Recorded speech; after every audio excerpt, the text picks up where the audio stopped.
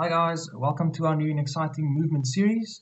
Today we're going to have Coach Ivor go through the pull-up variation, and we are going to start with the strict pull-up.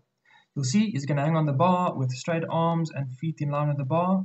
As he starts the pull, you'll see the lats are working hard, elbows in an outward position, and also note that his upper back muscles are tight, assisting his lats in the pull.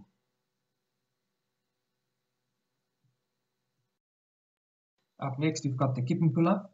Ivor will start in the same position as he did with the strict pull-up.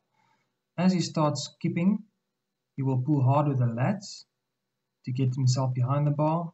Note how the feet scoop and the hips extend. Also note his low elbow position on the bar. As he comes forward, he's going to relax in the shoulders, kick his feet back, start the kipping movement again by scooping with his feet, extending the hips, and pulling hard with the lats to get his chin over the bar.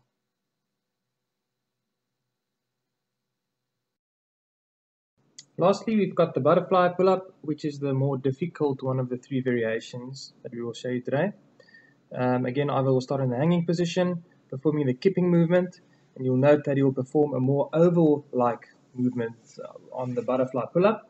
Note as he comes down, he's going to scoop with the feet, extend with the hips, pull with straight arms, and then bend the elbows to guide him to above the bar position. He will pull himself until his chin is above the bar. As he goes down, he's going to kick the feet back, pushing the chest forward to go into the next part of his skipping movement.